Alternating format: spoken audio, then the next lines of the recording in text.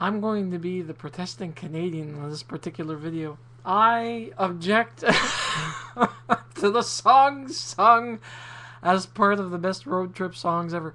Why? Not because all of them were bad. Actually, quite to the opposite. A lot of them were good. To the exception of the Celine Dion song, which I'm Canadian and I can't stand Celine Dion 3/4 of the time. It has to be something with oomph, not a ballad. The Bryan Adams song, Have You Ever Really Loved a Woman?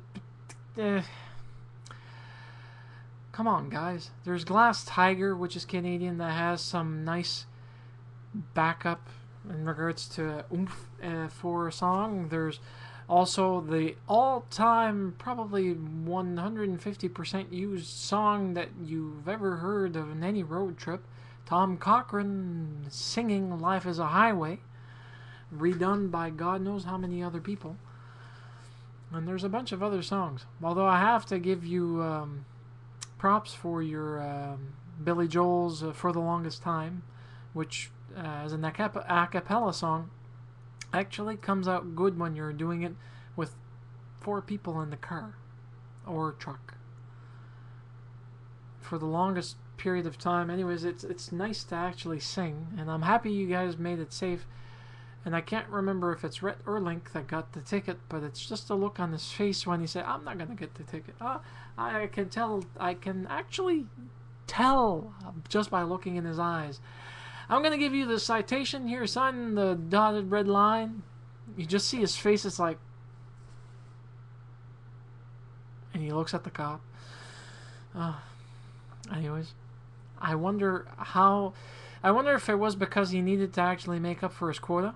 And by that I mean the actual state trooper, because unfortunately they all have certain quotas that they all go by, as far as I understand it. And woe be the man or woman who has a radar detector, because it shall be destroyed if you get pulled over with one.